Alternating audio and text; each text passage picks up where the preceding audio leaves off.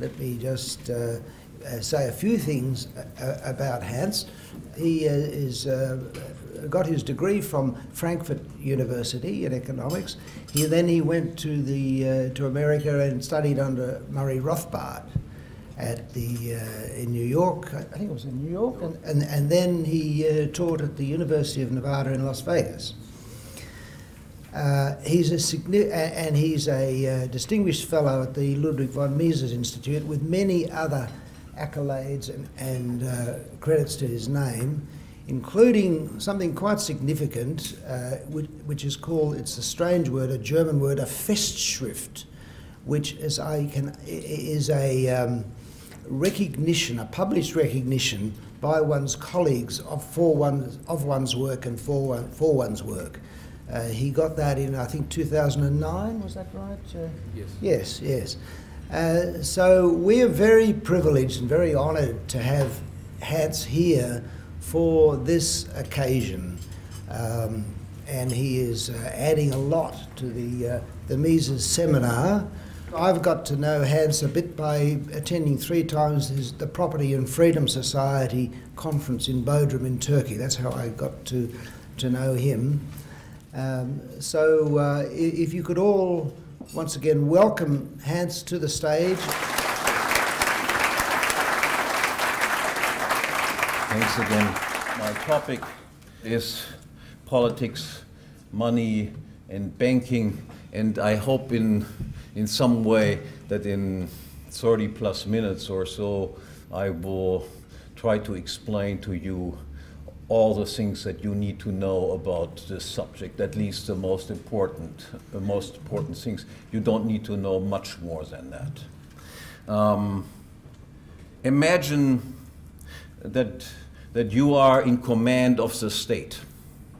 And the state, I explained that yesterday in greater detail, the state is defined as an institution that possesses a territorial monopoly. Monopoly is an economic term of ultimate decision-making in every case of conflict, including conflicts involving the state and its agents itself.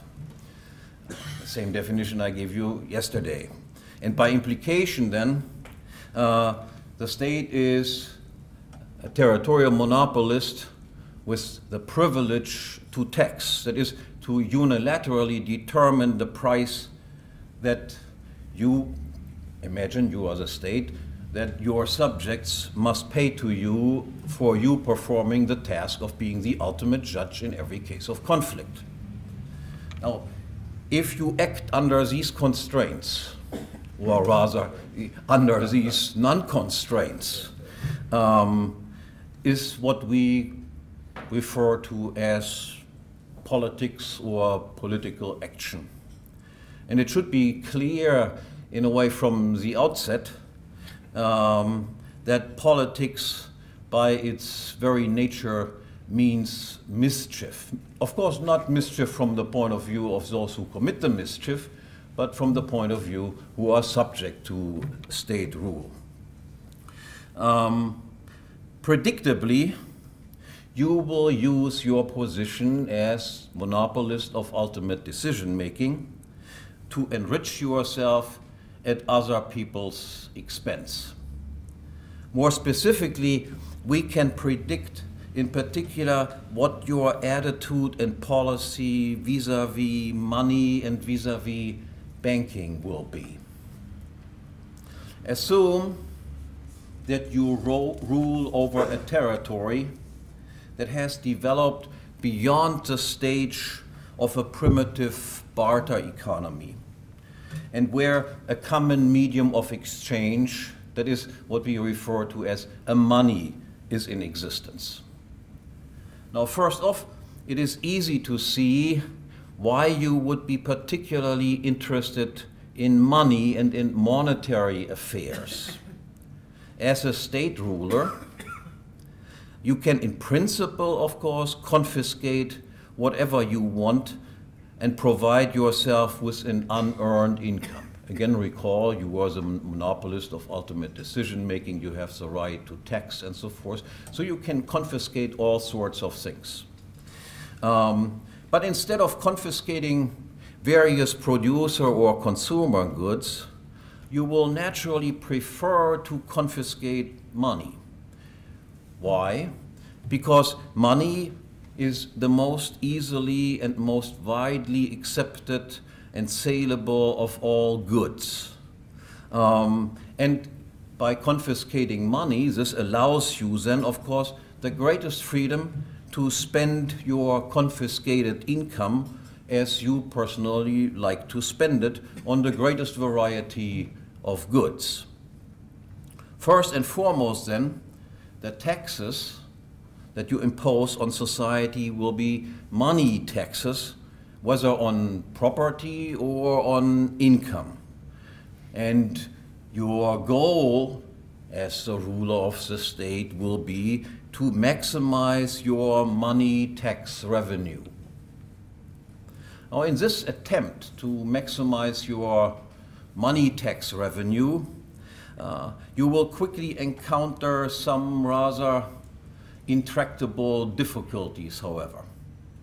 Eventually, your attempts to further increase your tax income will encounter resistance in that higher tax rates will not always lead to higher tax revenue. Higher tax rates can also lead to lower tax revenue.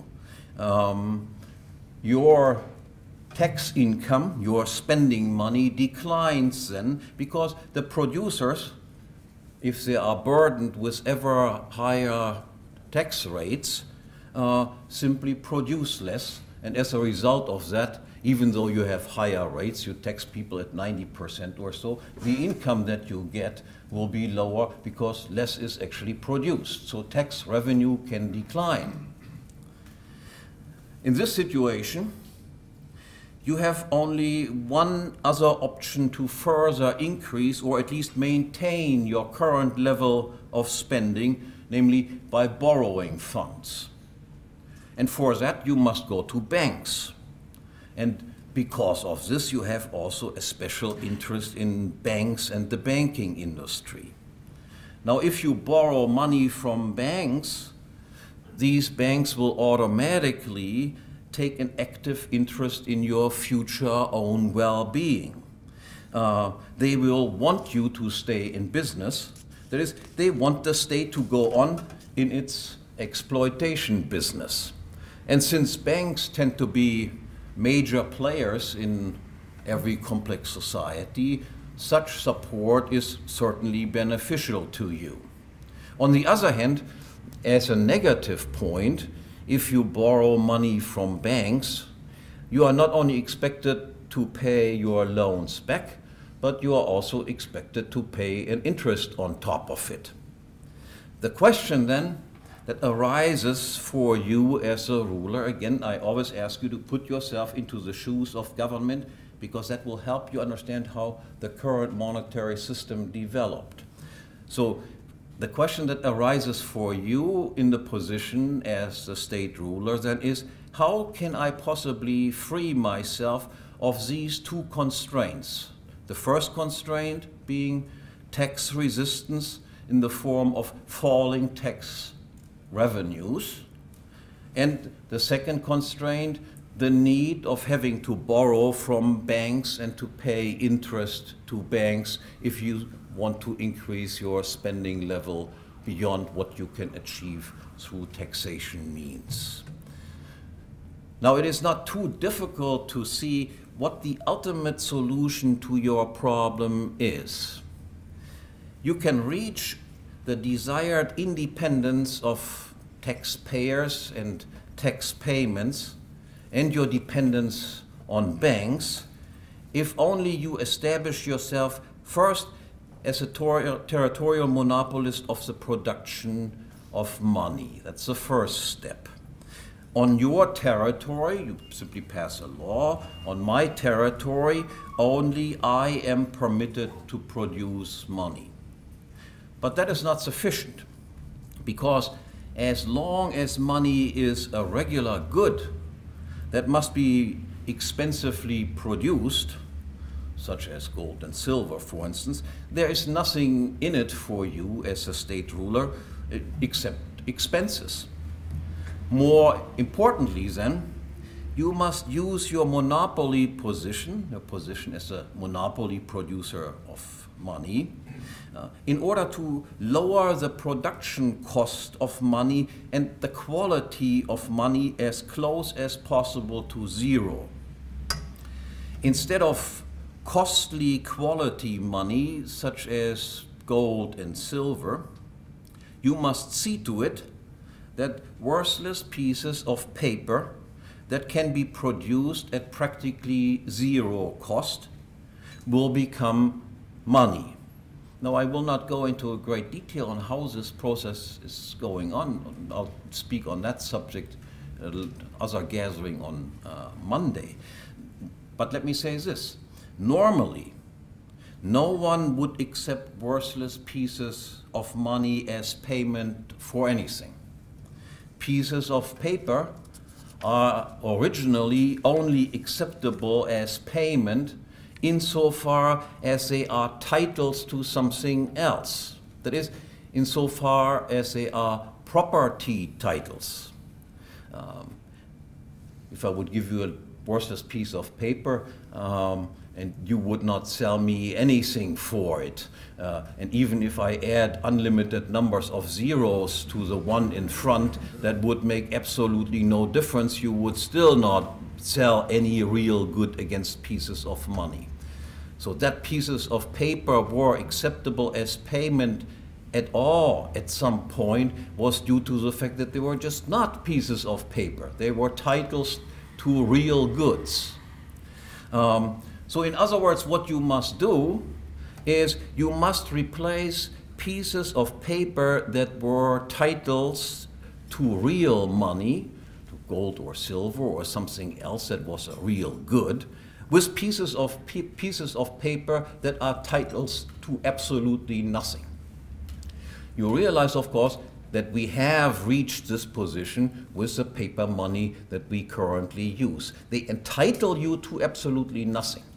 Under competitive conditions, that is, if everyone were free to produce worthless pieces of paper money, a money that can be produced at almost zero cost would be produced in a quantity where marginal revenue equals or approaches marginal cost.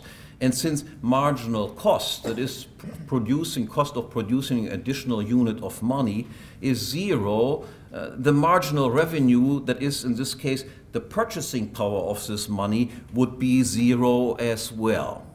Hence, the necessity to monopolize the production of paper money. Again, realize, if everybody could produce paper money, it would be produced in such quantities, since it can be produced at zero cost, that what you can buy for this piece of paper is also absolutely nothing. So it is absolutely essential, if you have achieved the position where pure paper monies are in existence, that you must be a monopolist. You must be able to restrict the supply of money in order to prevent that this money becomes entirely worthless.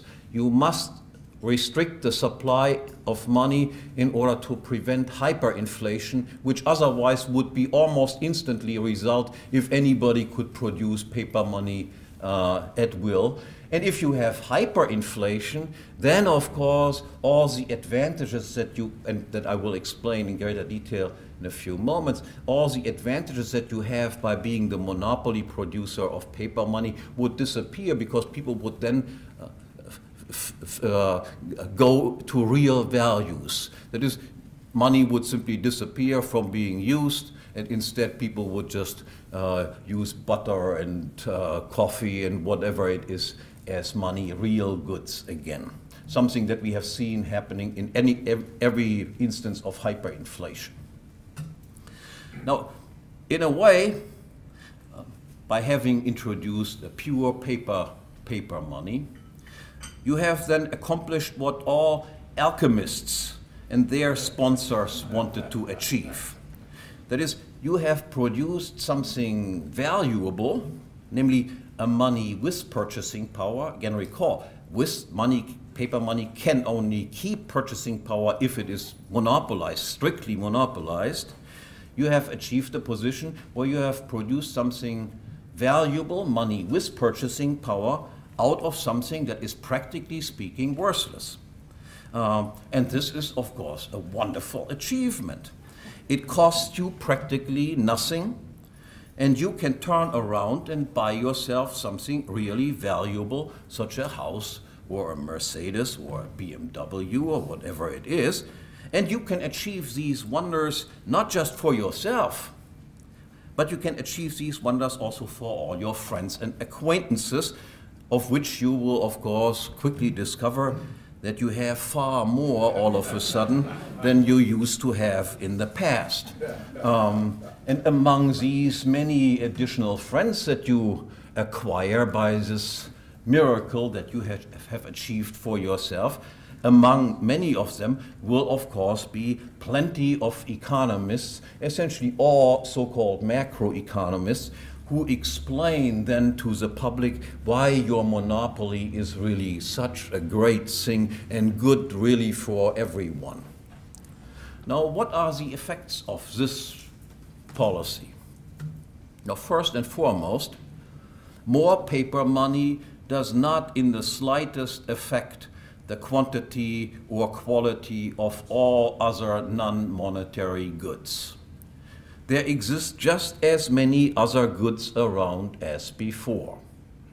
Now this immediately refutes the notion, which obviously up to 95, maybe 99% of all mainstream economists tend to believe, that more money somehow can increase social wealth. Now this is just to believe this, that more paper money can increase social wealth.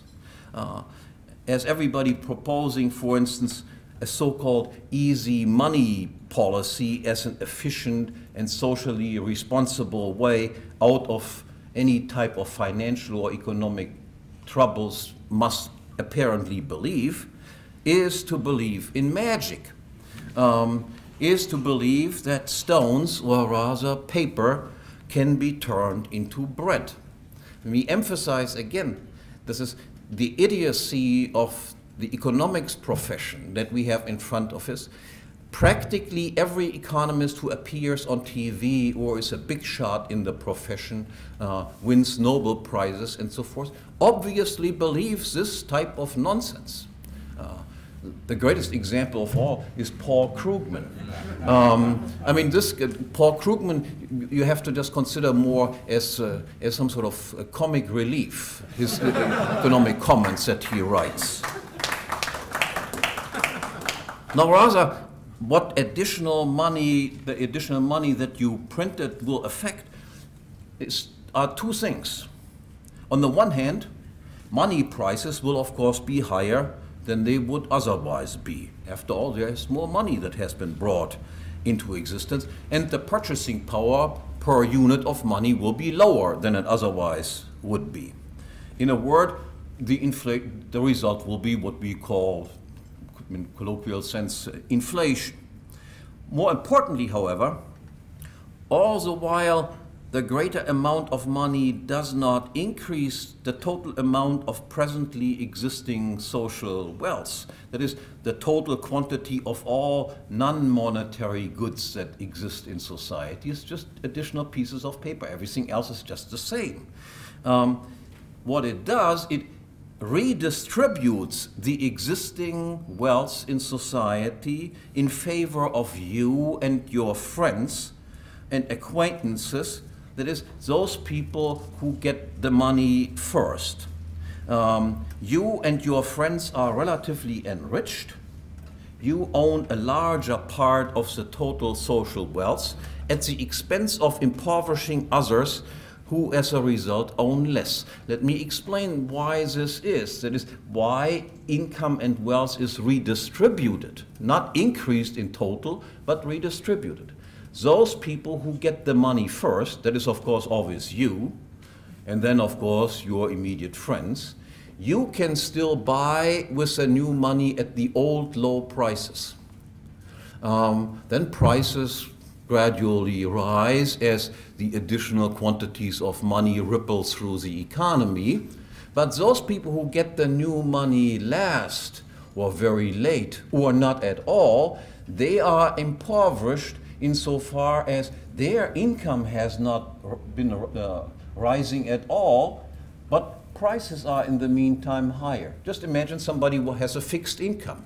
So he is on a fixed income, but as a result of me, as in charge of the government, spending additional sums of money, all the prices, many prices, to different degrees, have risen.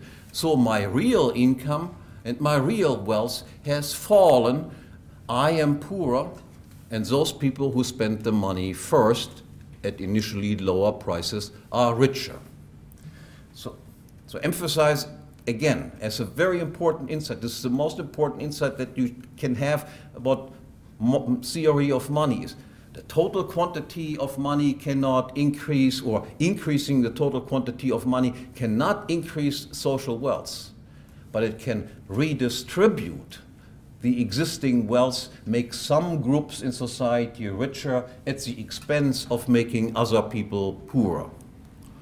Now, the problem for you and your friends with this institutional setup is not that it doesn't work.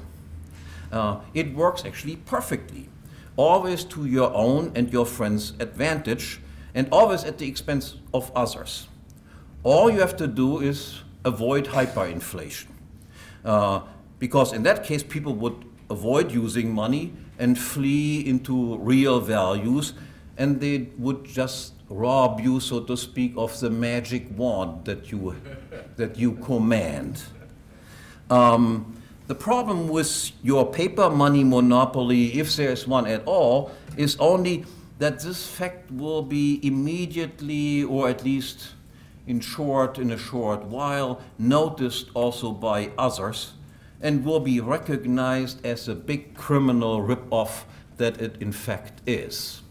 So it's not that it doesn't work, but people figured out that this is just a rip-off. But this problem can be overcome also. It can be overcome if, in addition to monopolizing the production of money, you also set yourself up as a banker and enter the banking business with the establishment of a central bank. Then you just pass simply a law. It's not difficult to do. All states have done that. Because you can create paper money out of thin air, out of nothing, zero cost essentially, you can also create credit out of thin air.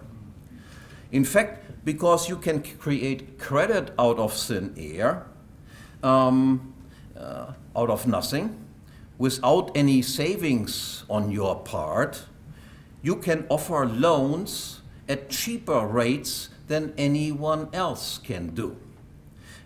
You can offer loans even at rates close to zero. It doesn't require any sacrifice on your part to make any loans. So you don't have to ask much, so to speak, in return for the loans that you hand out. With this ability of creating credit out of thin air and offering them as at extremely low interest rates, not only is your former dependency on banks and the banking industry eliminated, moreover, you can now make banks dependent on you, and you can forge a permanent alliance and complicity between banks and state. Let me just emphasize, this is one of the defining elements of the current monetary system, that there is a complicity between states and the banking industry. You don't even have to become involved in the business of investing the credit yourself. That task and the risk involved in that task, you can safely leave to commercial banks. What your central bank, need to do is only this: you create credit out of thin air and then loan this money at below market interest rates to commercial banks. And instead of you paying interest to banks, banks now pay interest to you, to your central bank. And the banks in turn loan out your newly created easy credit to their business friends at somewhat higher but still sub-market rates of interest to earn from the interest differential. And in addition, to make the banks especially keen on working with you, you may permit the banks to create a certain amount of their own new credit, of new checkbook money that they can create out of thin air on top of the money credit that you created out of thin air. And this is what we call fractional reserve banking. That is, you create money out of thin air and the banks, on top of the reserves of money that you created, create additional sums of money, checkbook money, also out of thin air. Now, what are the consequences of this type of monetary policy? Now, to a large extent, they are the same as the consequences of an easy money policy that I described before. Again, first, an easy credit policy is also inflationary. More money is brought into existence than existed before, and accordingly prices will be higher than they would otherwise have been, and the purchasing power of money will be lower than it otherwise would have been. And second, the credit expansion too has no effect on the quantity or quality of all goods that are currently in existence. It neither increases nor decreases their amount. More money is just this. It is just more pieces of paper. It does not and it cannot increase social wealth by one iota. And third, easy credit also engenders a systematic redistribution of social wealth in favor of you, the central bank, and the commercial banks within your banking cartel, which are the first recipients of your credit that you created out of thin air. You receive an interest return on money that you have created at practically zero cost, instead of on money that is costly saved out of an existing income. Again, just let me be absolutely clear here. When you extend a loan to somebody, you must have saved something first in order to be able to give a loan. That involves a sacrifice on your part. When government grants credit or the central bank creates credit, there is no sacrifice on their part at all. They have not previously saved out of their existing income and then extend a loan. They have created the loan without any sacrifice on their part, without any savings on their part whatsoever. Now, both you and your banker friends thereby appropriate an unearned income. You and the banks are enriched at the expense of all real money savers who receive now a lower interest return than they otherwise would have received. That is, that they would have received without the injection of your and the bank's cheap credit into the credit market. On the other hand, there also exists a fundamental difference between an easy print and spend monetary policy, as I described it first. You print it and you simply spend it on whatever you like, and the policy of an easy print and loan out monetary policy. You see the difference? Again, you can print it and then spend it immediately on whatever you want. And you can, of course, also print it and then loan out the printed stuff with the expectation that it will be paid back plus interest. So what's the difference between these two types of policy? First off, an easy credit policy alters the production structure alters what is produced and by whom in a highly significant way. You, as the chief of the central bank, can create credit out of thin air. You do not have to first save money out of your money income. That is, you do not have to cut your own expenses and thus abstain from buying certain non-money goods as every normal person must if he extends a credit. You only have to turn on the printing press and can thus undercut any interest rate that is demanded of borrowers by savers otherwise at other places in the market. You can outcompete all others. Now, granting credit does not involve any sacrifice on your part, which is why this institution, from your point of view, is such a nice institution. Extend a loan, no sacrifice. It's easy for me to extend loans. I can grant you loans, as many as I want, to all of you. Now, if things then go well, that is, you will be paid a positive interest return on your paper investment. And if they don't go well, as a monopoly producer of money, you can always make up losses more easily than anyone else. How? By covering your losses with even more printed paper. So without costs and no genuine personal risk of losses, you can grant credit essentially indiscriminately to everyone and for any purpose, without any concern, or with very little concern at least, for the creditworthiness of the debtor or the soundness of his business plan. Because your easy credit, certain people, in particular investment bankers, who otherwise would not be deemed sufficiently creditworthy, and certain projects, in particular of banks and their main clients, that would not be considered profitable but wasteful or too risky, instead do get the credit and do get funding. Because there is no risk involved in you to be indiscriminate in your lending activities. And essentially the same applies to the commercial banks within your banking cartel. Because of their special relationship to you, namely as the first recipients of your costless, low-interest paper money credits, the banks too can offer loans to prospective lenders at interest rates below market interest rates. And again, if things go well for them, they go well. And if they don't, they can rely on you as the monopolistic producer of money, that you will bail them out in the same way as you bail yourself out of any financial trouble, namely by more paper money printing.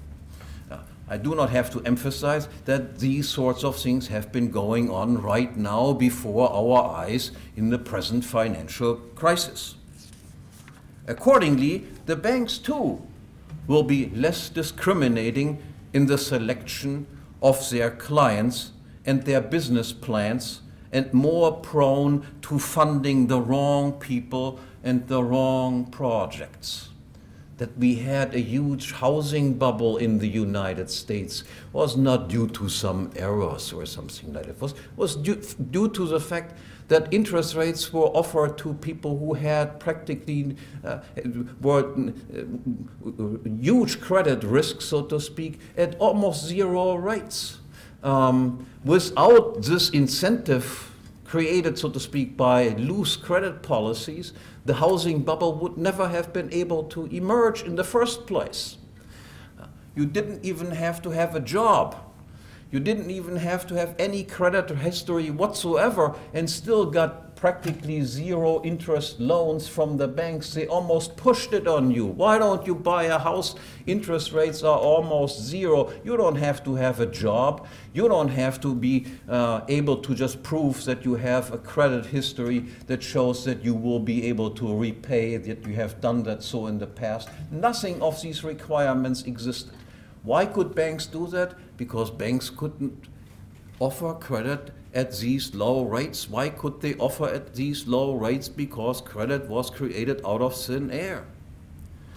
And then there is a second significant difference between a print and spend and a print and then loan policy.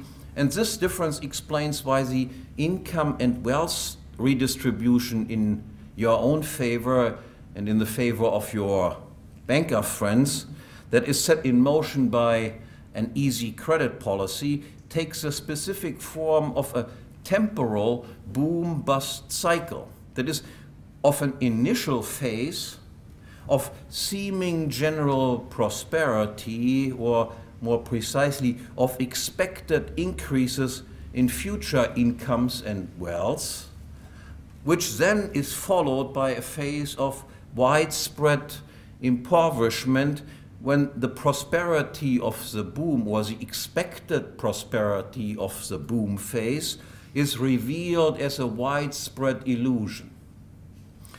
Now, this boom-bust feature is the logical and indeed also the physically necessary consequence of credit created out of thin air, or as it is sometimes also called, of credit that is unbacked by savings, or the term that Mises uses, of fiduciary credit, or whatever other term we might use for this type of credit, and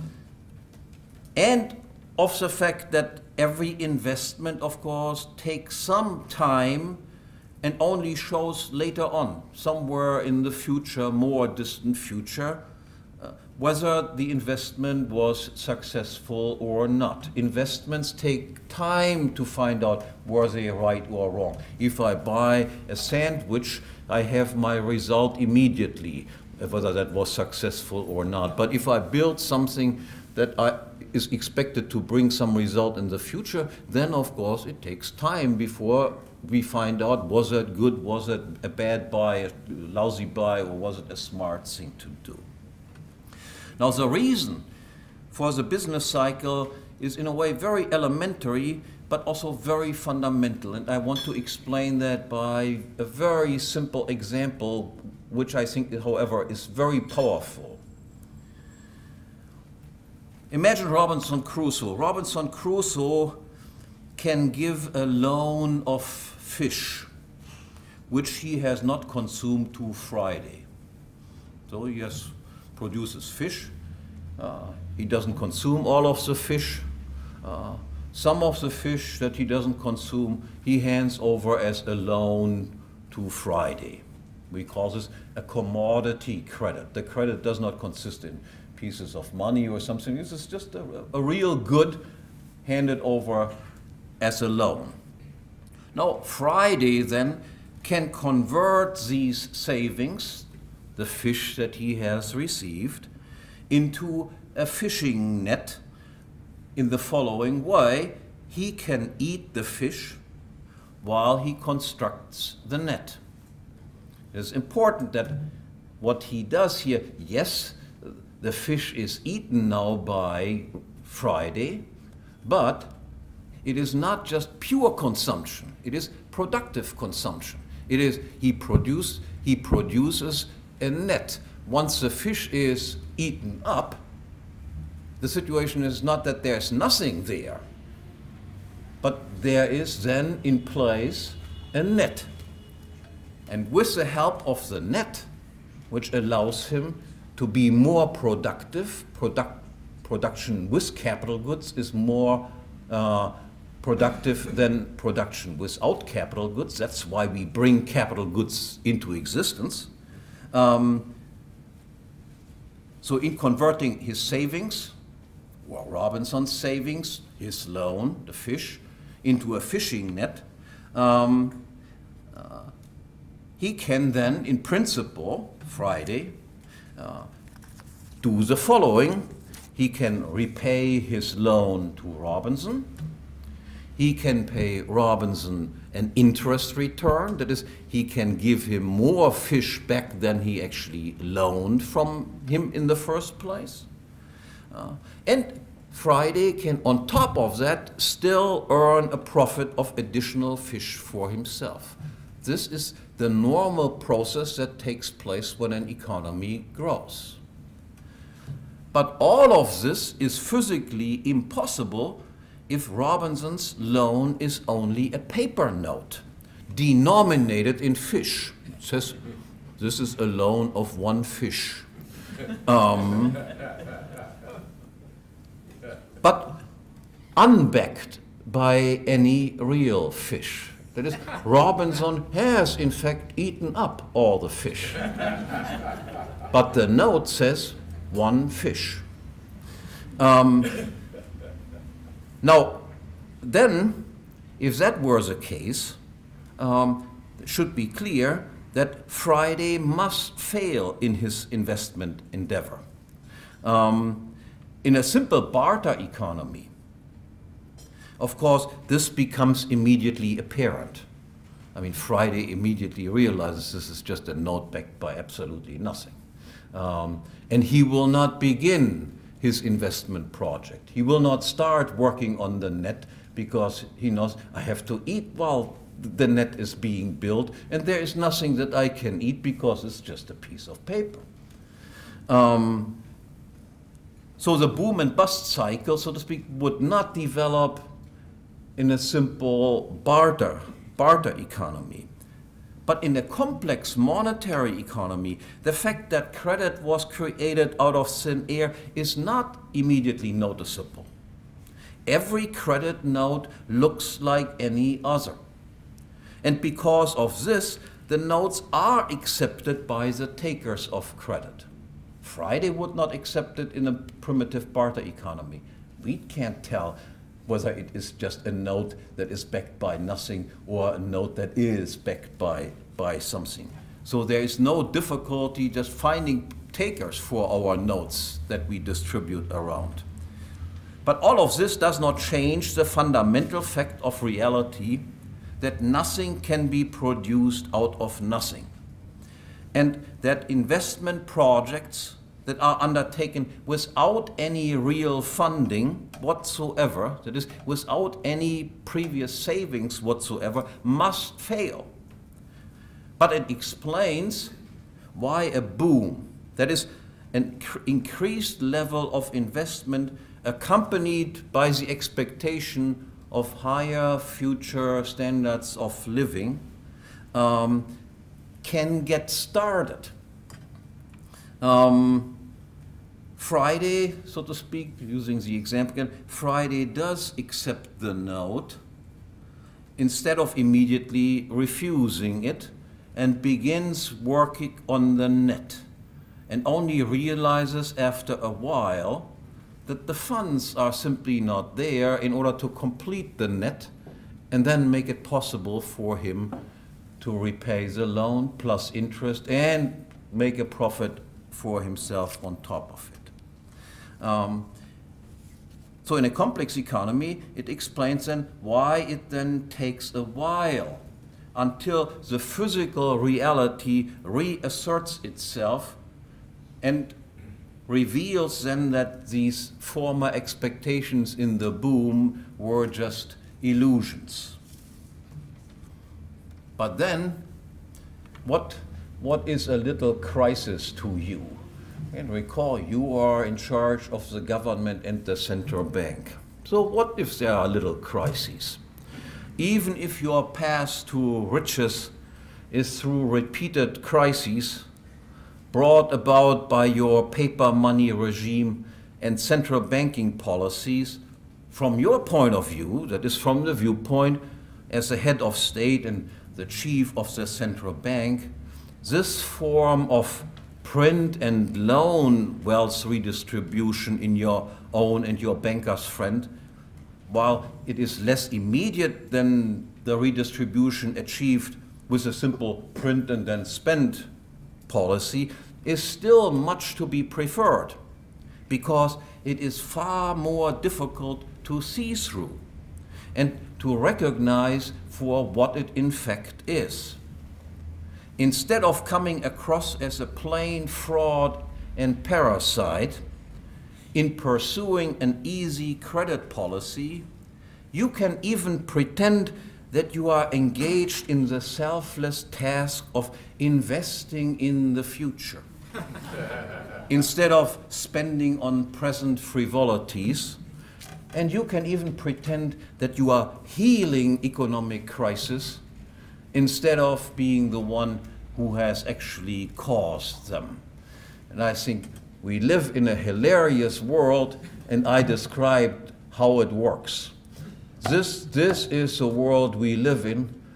Very few people understand it. I hope I have helped you a little bit to realize what sort of scam is going on before our eyes, and what sort of outrageous lies we are told by those who are responsible for these crises. Thank you very much.